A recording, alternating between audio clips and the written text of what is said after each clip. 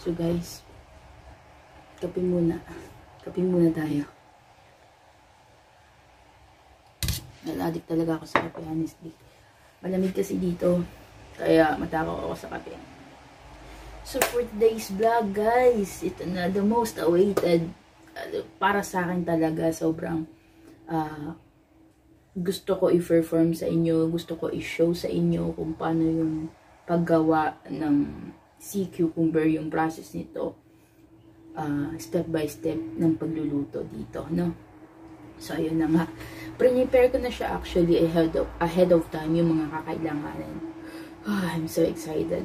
Ito na yung entry natin para sa nalalapit na Chinese New Year. Well, actually bukas sobrang busy na ako, So ngayon, prepare ko na siya para hindi na ako masyadong mahirapan mag-film ng iba ko pang lulutuin para bukas. So ayun na nga, ito yung mga kailangan natin.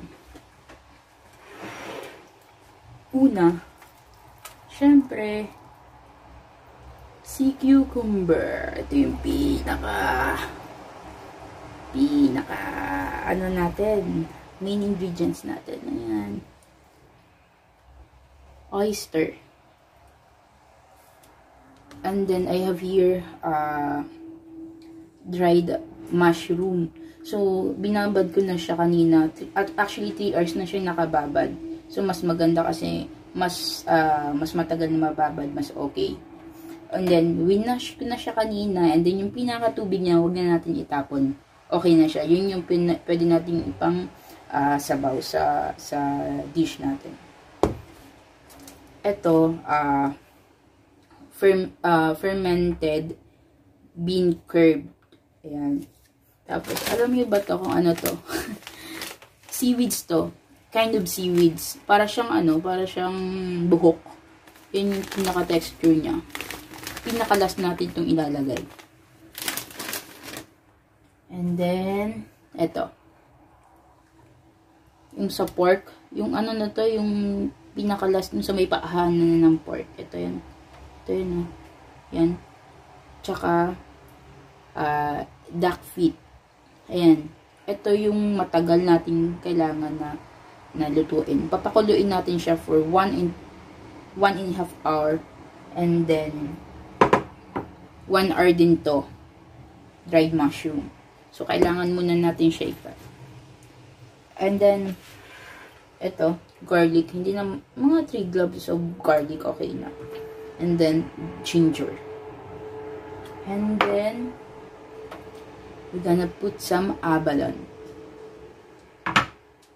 Oyster. Pampalasa lang naman. And then, the white pepper. So, nakalimutan pa ba ako? So, ito na siguro lahat na yung mga ingredients ko. Yan. Para sa sea cucumber dish natin. So, abangan na lang natin, no?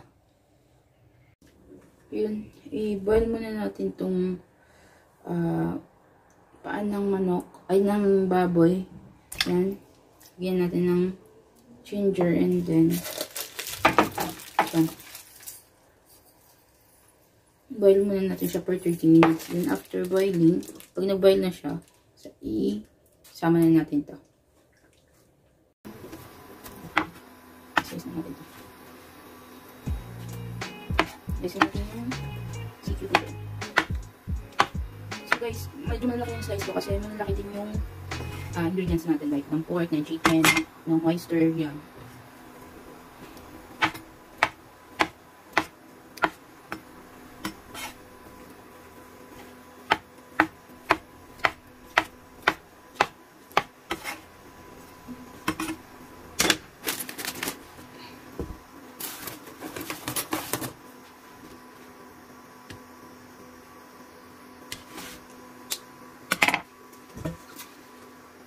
Ayan.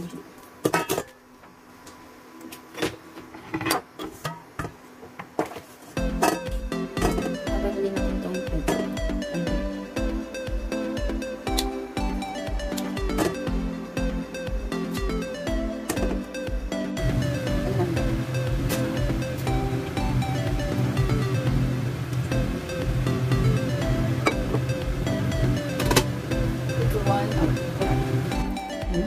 guys.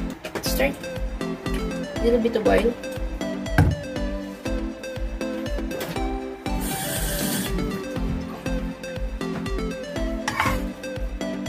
Garlic.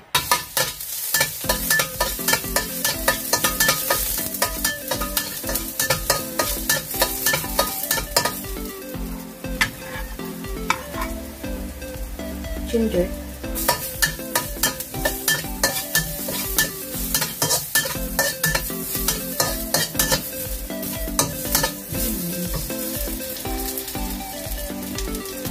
Duck.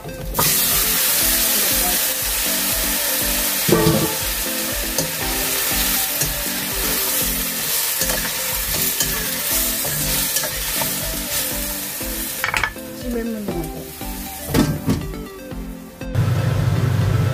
Mushroom.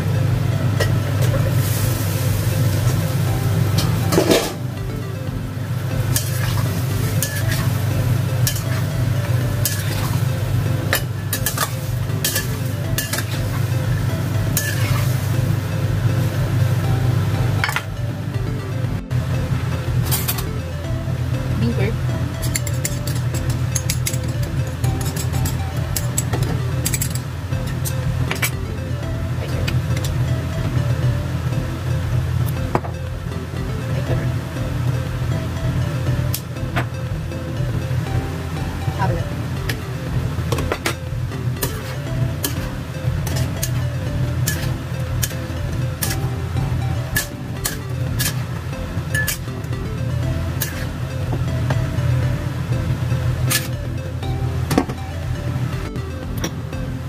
Little bit of dark sauces.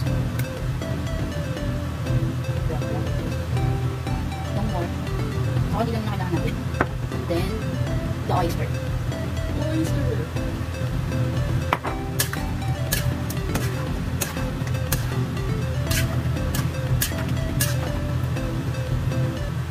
Simmer for 10 minutes.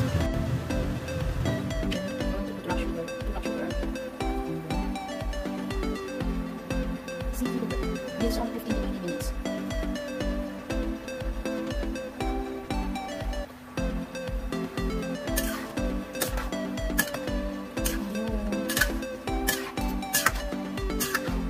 Oh, ang bango. Ang bango na, guys. Sarap.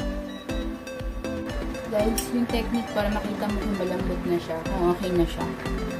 Matry mo kung okay na siya is yung chopstick. Pag malambot na yung so, yung mushroom is okay na. Good. And then, duck feet, okay na din. Abalone, okay na din.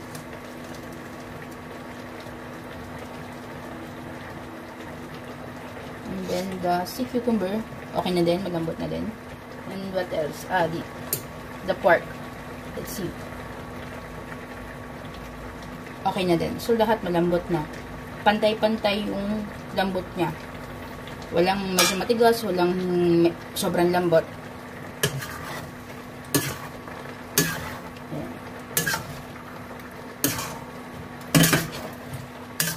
Mix lang natin. So, ayun guys. Tapos na yung sea cucumber natin. Isa sa favorite dish ng mga Chinese. Hindi ko alam yung pinakapangalan niya dito sa Hong Kong, pero masarap talaga siya para sa kanila. Para din naman sa akin. Ayan. See? Ayan. So, sana may natutunan na naman kayong another dish for today, for today's vlog. And then, thank you for watching. See you next vlog.